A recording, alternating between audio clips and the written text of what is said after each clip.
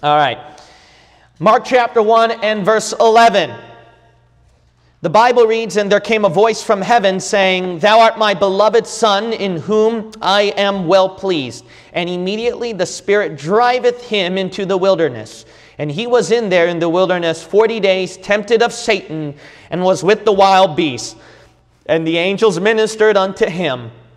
And after that John was put in prison, Jesus came into Galilee, preaching the gospel of the kingdom of God, and saying, The time is fulfilled, and the kingdom of God is at hand. Repent ye and believe the gospel."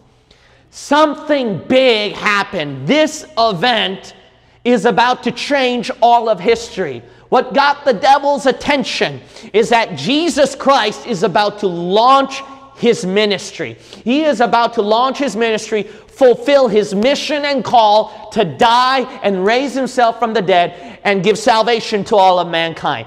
Such an important event that it changed from BC to AD. And the devil knew that. He was not stupid. Jesus got the devil's attention. God said, "This is my beloved Son." And when Satan saw that, he said, "I need to do all that I can to get rid of Jesus Christ." And what is so interesting is that it's not just the devil attacking Jesus as soon as God approved of Jesus' ministry. What's also very interesting is God let that happen. The Father, as a matter of fact, the Father's will was to drive Jesus into the trial, the testing, the fire from Satan. And God said, "Have at him, Satan." And that was Satan's chance. Why? Because something big was about to happen.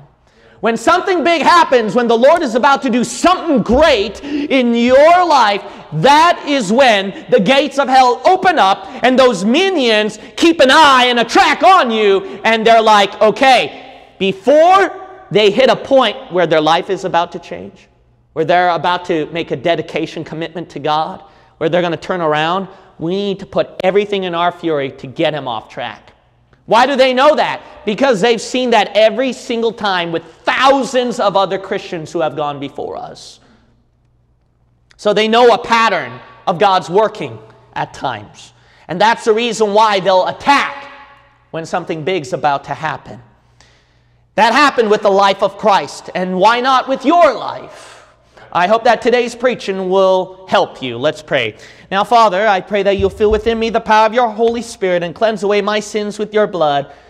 The words that I speak on this pulpit and what I even pray just feel like empty air, Father.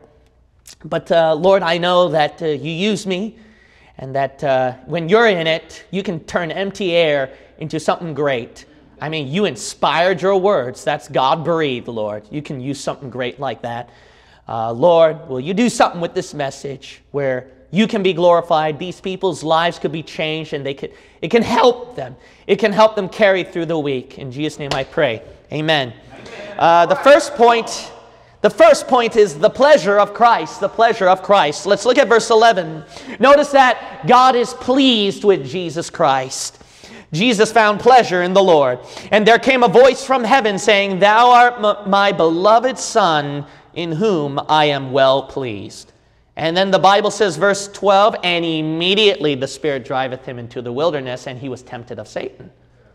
Notice that when God is pleased, immediately that's when the devil starts to attack. The devil starts to attack. Why? Because God is pleased with you. Isn't that encouraging?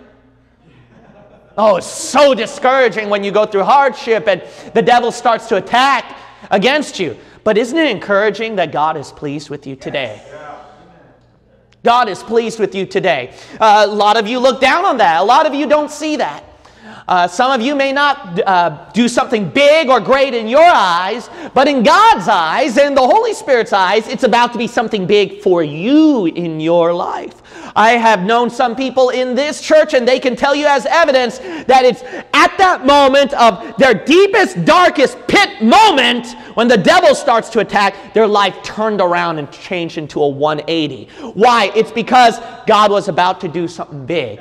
in their lives. And they didn't know that. You have no idea what God has prepared for you. Something big, something great, and He's going to turn your life around. Maybe a soul will get saved. Maybe someone in your family or in your home is about to be changed. Or better yet, your own life is about to be transformed for the better, where you will mature more. Your character, your mentality would change. Many times when it was those moments I feel like I was going to lose my own life, my life turned around and I became 50 times stronger and 50 times a better preacher. And to be honest, I will tell you that I would not trade that. I would not trade that. I am very thankful for the preacher God has created me today. But that comes with a heavy price. That comes with pain. And why would the Lord allow these things is because He's pleased with you. Amen. Doesn't that make you happy? Sometimes you feel like that you don't do something great for the Lord. You're not that big for the Lord, and you wish you can do more for the Lord. My friend, God will give you something to do. Amen. Something big. Something big. But your problem is that you don't receive it. That big thing, that big moment is that trial. It's that test. It's that pain that He's putting you through because He wants to create something big out of that. Think about it. When something bad happens in your life, that means Jehovah Himself sees that. That means God Himself sees that as that child is fit to carry that burden and complete this task for me. Isn't that great? God entrusted you with that pain. Sometimes we dramatize our pain, or it might even be a great pain that we have. But the reason why that pain is so great is because God sees you as special, that He trusts to complete that task that you can bear and you can accomplish. That's how pleased He is. Man, isn't that great? Man, you think too little of yourself. You know, the Bible says, 1 Corinthians 10:13, there hath no temptation taken you, but as such as is common to man, but God is faithful, who will not suffer you to be tempted above that ye are able. What does that mean? That means that God knows you're compatible. You're fit to carry that temptation. That you can accomplish that big mission for Him, that big trial, that big temptation, that pain that is so big and so great no one else is doing it. That's how special you are to God. And He assigned that to you. Your problem, obviously, is you don't see what you're doing as a real big deal for God. That the struggle you're going through, that you're fighting, is a really big deal for the Lord. Well, yeah, if you don't, the devil does. And that's the reason why he keeps tempting you. That's why he'll keep throwing you a fit, and he just wants you to quit. So remember this, if you don't see it, the devil does. Wouldn't it be a good time that you see it yourself? If the enemy sees it more than you, then this is going to be very dangerous. You're at a disadvantage. He has the upper hand, and he'll get you. My second point is the pushing of Christ. The pushing of Christ. Let's look at verse 12. Notice that Jesus Christ was pushed into the wilderness, and immediately the Spirit driveth Him into the wilderness. Why would the Holy Spirit want that? Isn't it interesting that verse 13, Jesus went into the wilderness when the Holy Spirit could have just filled within Him, and He could have done verse 15 instead? Have you ever heard preachers talking about being filled with the power of the Spirit? So Holy Spirit filled that souls will fill up on the altar and souls will get saved. And atheists whose hearts were hardened, they just melted at the power of the Word of God. And when you look at these mighty men of old from the Great Awakening revivals who had such a gift of the tongue and the gift to preach, men and people like me would go, wow, something like that. And they would have that Elisha mentality. Lord, give me a double portion of what that man had. And the filling power of the Holy Spirit is so coveted. And you would want that. And you go, man, I want at least a little bit of that. I want something like that. Well, my friend, to be filled with the Holy Spirit is not preaching at the Great Awakening Revival. Come on. It's not verse 15, repent ye and believe the gospel. No, the Holy Spirit fills you when verse 13, He pushes you into the wilderness. That's when He can fill you. You want that filling power of God. You want the Holy Spirit to fill your life, that that just out of your testimony, your demeanor, people can see something different and it affects them. Man, when I heard these stories of great men and women of old, just by their testimony, just by the aura around them, their personality, it just moves mountains. And they had a faith that God would answer prayers and move the impossible odds. And I want some of that. Well, if you want the Holy Spirit to fill you, it's not at the accomplishments of the Holy Spirit you're looking at. You think that person is Holy Spirit filled because you keep looking at the accomplishments. The numbers of souls saved, the great building, impossible odds, and answered prayer requests. My friend, that is not where the Holy Spirit filling is found. That's called the results of the Holy Spirit.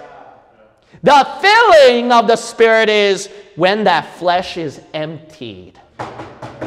When flesh is emptied, the Holy Spirit says, finally, some room for me. Well, how do you get your flesh emptied? It needs to be driven. It needs to be pushed into the wilderness. Well, I don't believe that. Then you try going by your own flesh, how you are right now, and be filled with the Spirit. Won't work. You know how you be filled with the Spirit? That flesh gets pinned down and crucified and hurt. And yes, it is those dark moments. You might say, why is that? Because there's so much of self in there. Unconscious self that you don't know about. Unconscious things that you're struggling with. Some weaknesses, imperfections, and even sins. That God says, you need to let that go and give it to me. Amen. And you go, oh, that's so hard, Lord. And God says, that's right. But the Holy Spirit can't have room there if you keep that in there. And you need to give it to me. You know what I'm talking about? If you went through suffering, you know exactly what I'm talking about. You know exactly what I'm talking about. And it's at those moments that the Holy Spirit fills you. The Holy Spirit pushes and drives for not souls saved, not numbers, and not people down on the altar. The Holy Spirit pushes and drives more for suffering. The Holy Spirit drives and craves for let the flesh die. The Holy Spirit drives and craves for let self be put down and let others be put up. The Holy Spirit drives and craves for your desires. Give them up. Let God do what He wants. That's what the Holy Spirit drives and craves for. It's not the shouting. It's not the singing. It's not the hymn tossing. It's not the running around the room. It's not getting souls saved. It's not preaching a great message. The Holy Spirit drives and craves for suffering when ego is put down on the altar and crucified for Jesus' sake. That's what the Holy Spirit drives for. It drives for the wilderness. Why? You might say, why?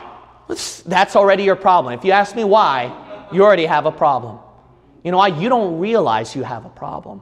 There's so much of you need to change and fix. 2 Corinthians chapter 12, verse 9 says, my grace is sufficient for thee, for my strength is made perfect in weakness. Most gladly, therefore, will I rather glory in my infirmities, that the power of Christ may rest upon me.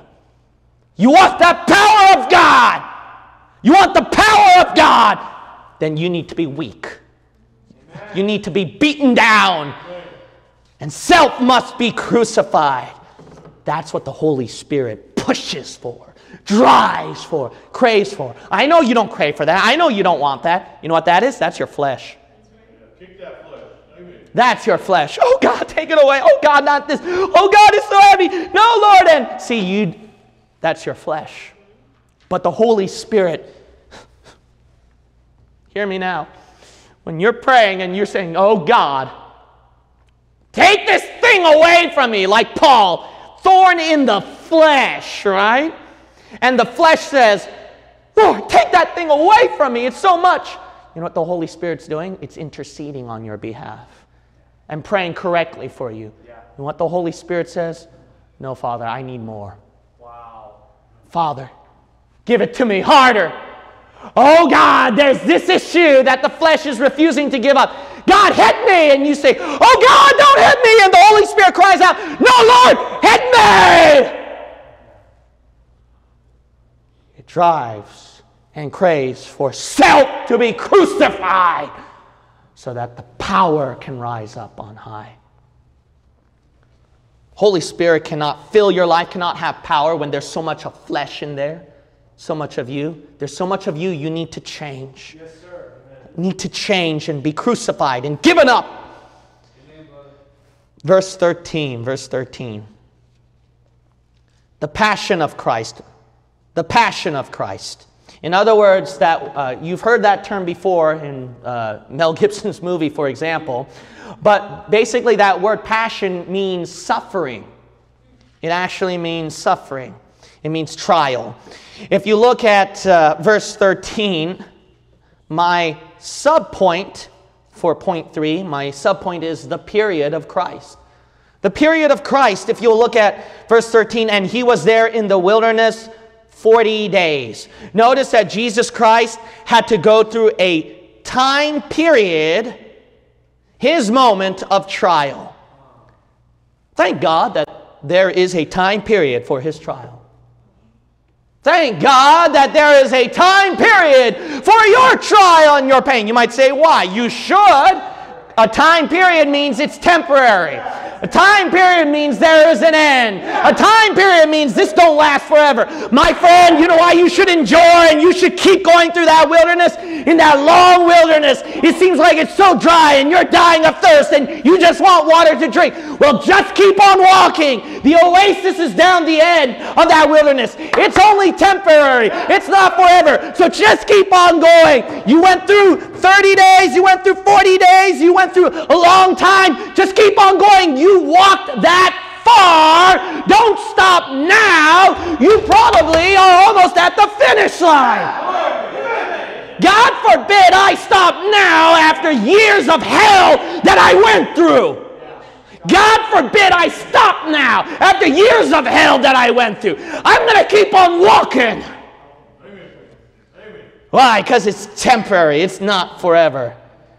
And when you get that big blessing on the end of the road, that lasts for a lifetime. It changes your whole life. It'll be there with you, and the Lord can use it for his glory. Think about it. Some of the things that you've got today, the blessings of the Lord, it carries on and affected and changed your life, didn't it? Can you think of some of them?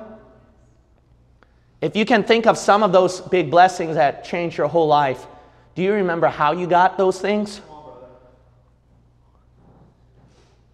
Do you remember how you got those things? Because you had to go through a time period of marching through and enduring. Then you got it. But what if you stopped halfway? What if you just stopped right at the finish line and you said, I quit? Would you enjoy your blessing right now? My second subpoint for the passion of the Christ is the primitiveness of Christ. The primitiveness of Christ. Notice that Jesus Christ had to go through primitive animal. He had to encounter primitive animals. He had primitive moments with the wild beasts. Look at the next part of verse 13. Tempted of Satan and was with the wild beasts.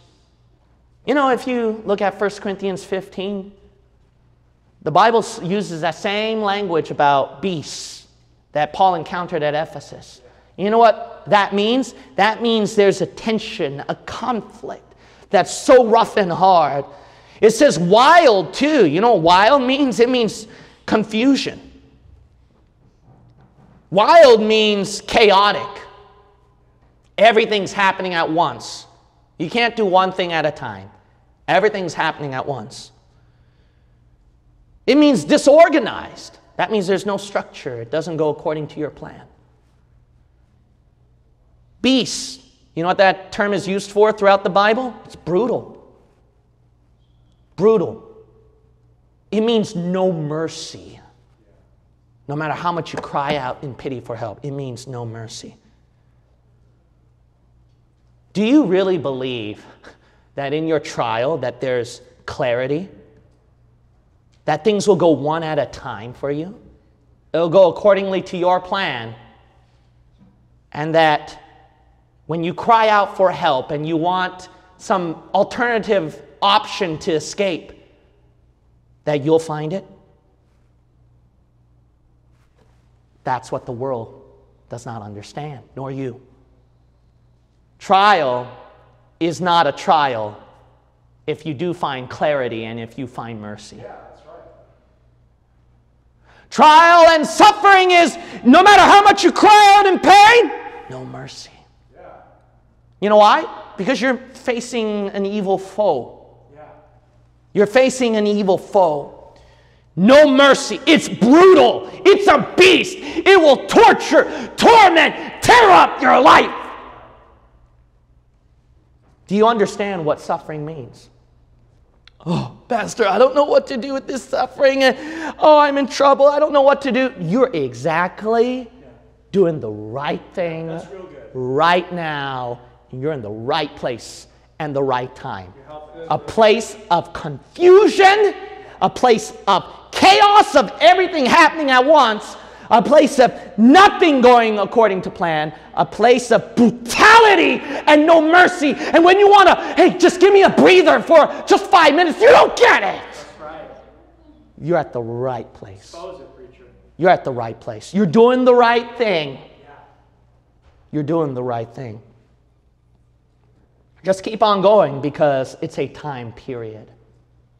It passes. It comes and goes. You just need to go through it. It comes and goes. My third subpoint, the prop of Christ, the prop of Christ. He received support from others. Notice the last part of verse 13. And the angels ministered unto him. You know what God does? He will minister to you. Trial, suffering, the hard experiences you go through are brutal. They give no mercy. But during those moments, God's going to minister to you. During a time when everything's happening at once, chaotic, you don't know what to do, God will minister to you. When the things of this life become so brutal and you want mercy and you don't receive it, that's when God will minister to you. The problem is you don't receive it when He offers it to you. That's it right there. You know, one thing I notice about people is when they go through wild beasts, you know what they immediately do? What they immediately do is, with those wild beasts, when God ministers to them and says, here it is, they don't take it. It's a sermon that was preached long ago, but they just forgot it. It was a counsel that was given long ago, but they just don't apply it. Or they do take some tidbits from the sermon and counsel or from the Word of God when God has spoke to them about something. They take some bits of it, but not thoroughly. When God ministers to you, if I were you, I'd eat every bit of food on that plate and take it, because if I just eat half of it, then my energy might be drained, and maybe that's why I don't feel ministered to during the trial. Have you been really following the precepts? I don't have to give you the tools and the steps on how to conquer suffering. You've heard too many sermons from this church and from others, and you know them yourself, but you need to believe it, you need to practice it, and you need to put your whole heart into it, because if you don't, then it's just a half-hearted ministering that you're getting. And don't blame God and say, it's not working, God. No, God said, I gave it to you. Why did you leftover? Take it thoroughly. If I were you, I'd take every opportunity. Whatever God gives to me, His Word, prayer, the promise of faith, His blessings to enjoy, the preacher, the fellowship of this church, spiritual advice from others. I take every ounce of it. How can I skip prayer during a time when Satan's pouring out the gates of hell? How can one survive? You are unfathomable to think that I'll be okay, and then when you're going through the trial, you go, I'm not okay. Make up your mind. You know what it is? When the wild beasts come out, you're like, oh, I can't take it. And then When God ministers to you, here it is, child, take it. And you go, oh, no, I'm okay. I can take it. That's messed up. It's good preaching, brother. When God ministers to you, take it. Obey Him. That's your problem.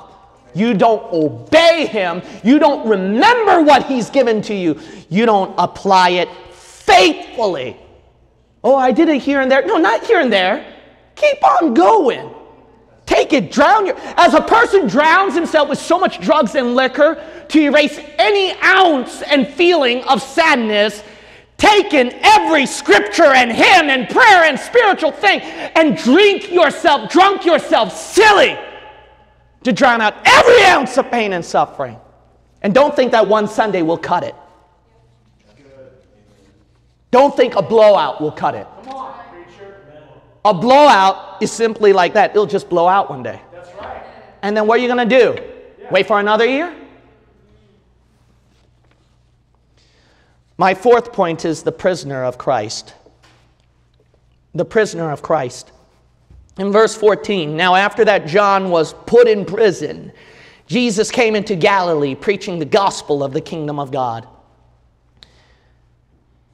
John is put into prison, and then Jesus is like, that's my cue, now I can preach. Yeah. John had to be put out of the way. His preaching had to be put out of the way so that Jesus can fully shine in his preaching.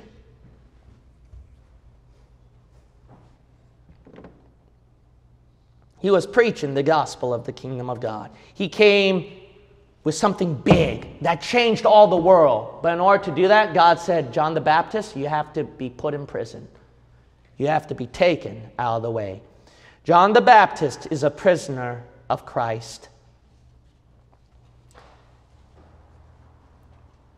There's one thing important that you need to understand. If you want to have the full blessing of God, the full power of God, the fullness of Jesus Christ, like in this text right here, what does it say?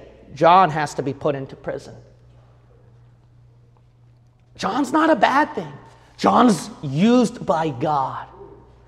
He is filled with the Spirit, and God mightily used him. But God said to John, no, you're smaller compared to Jesus.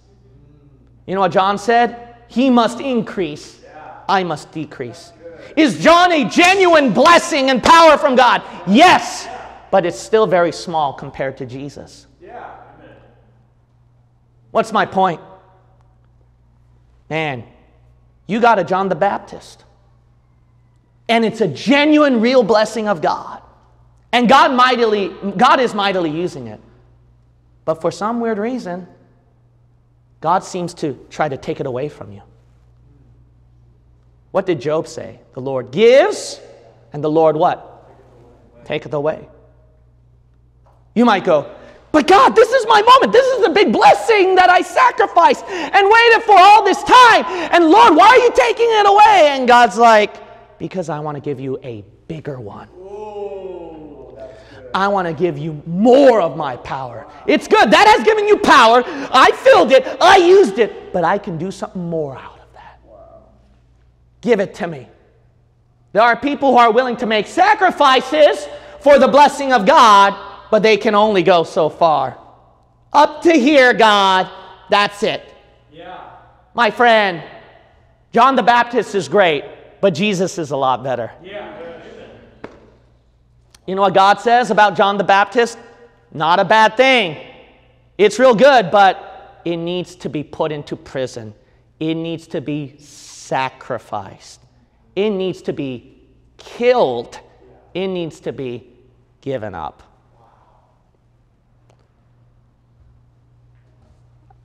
God has given you probably a blessing in this church, or something to do in this church, or something in your family, or with your job, your current living situation, I don't know. But some of you know that God has been trying to take it away from you, and you don't want to let it go. Because why? Because this is what I sacrificed and did for you, Lord. And it's not a sin. It's not Herod. It's John the Baptist. It's genuine. He's filled with the Spirit. He's used by you, God. And God's like, don't you want Jesus? Don't you want my son? Don't you want his fullness? Give me John the Baptist. You need to put your John in prison. In prison. In prison.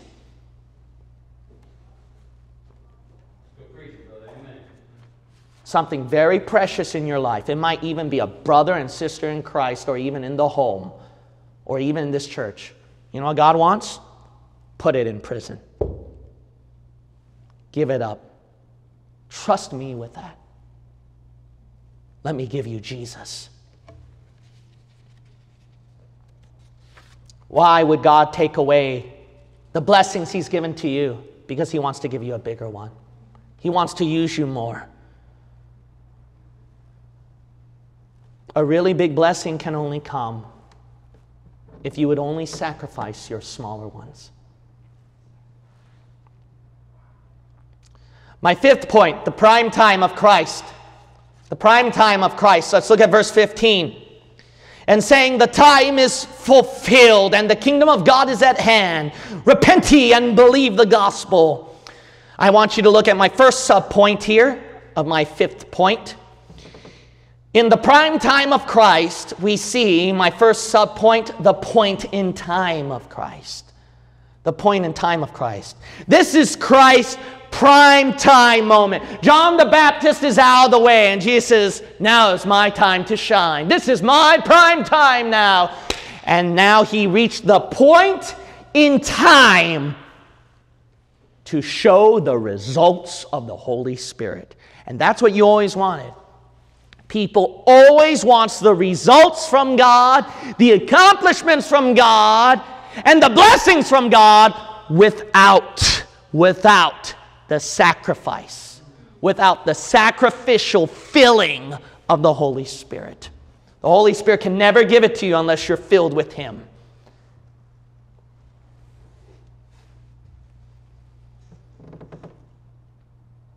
Christ reached that point in time where He can now preach. He can display His power. He did His job. He accomplished His task. He went through the wilderness. Now He can let it shine and enjoy the moment. He's now reached that point in time. Bless God. Some of you know what I'm talking about. That such an hour as this, if you went through years of serving God, if you've been through the beginning from our church till now, bless God. You are now at a point in time when God has given its fruits, when we can have a blowout, when people have heard about this ministry, where hundreds have gotten saved, where people have gone right with God, where people get baptized.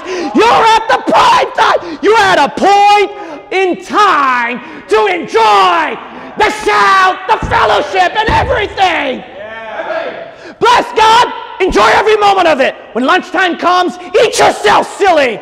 We didn't have that for 7 years, brother.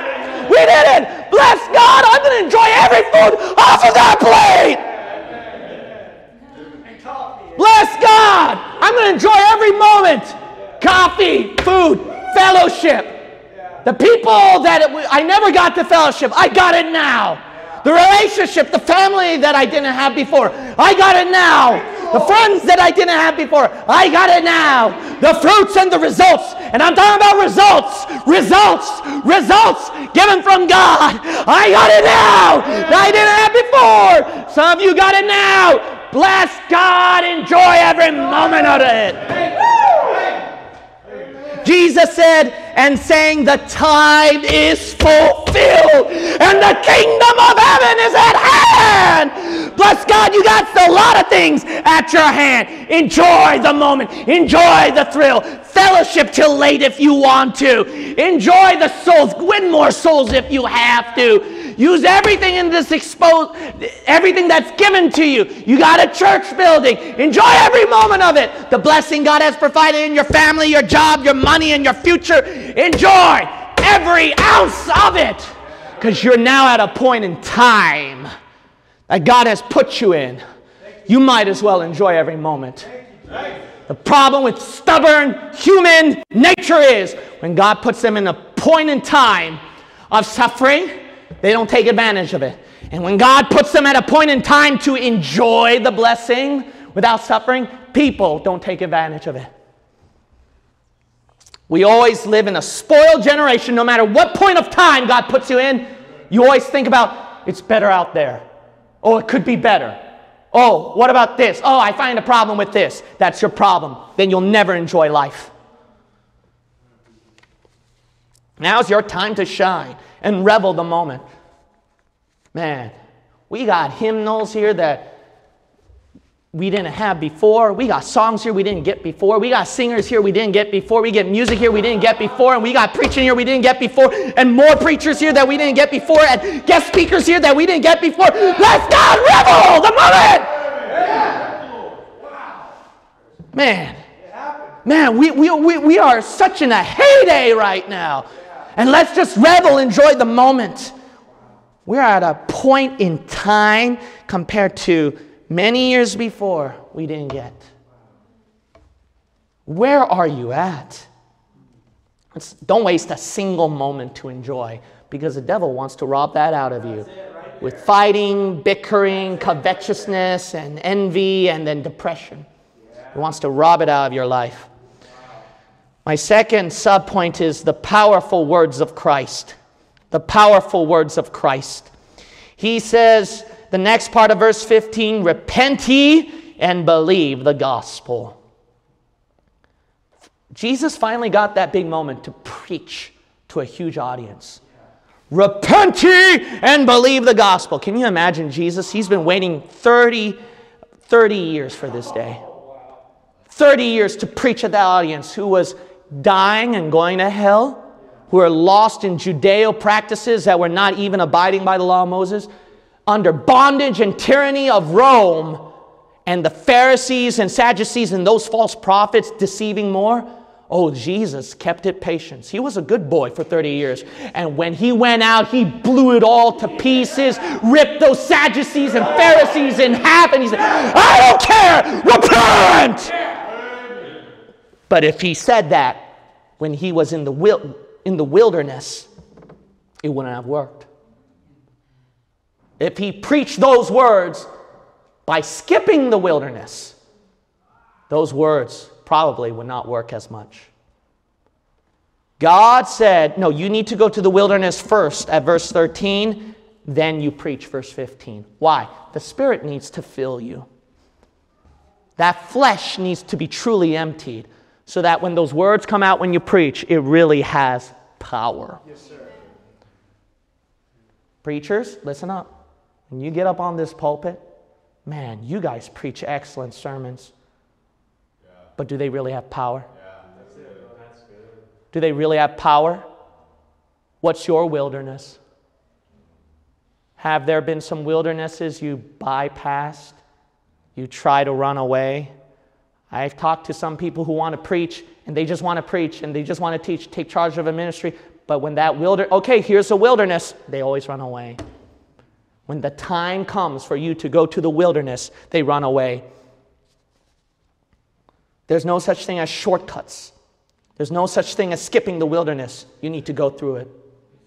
Otherwise, I don't care how great your outline is, empty words with no Holy Spirit.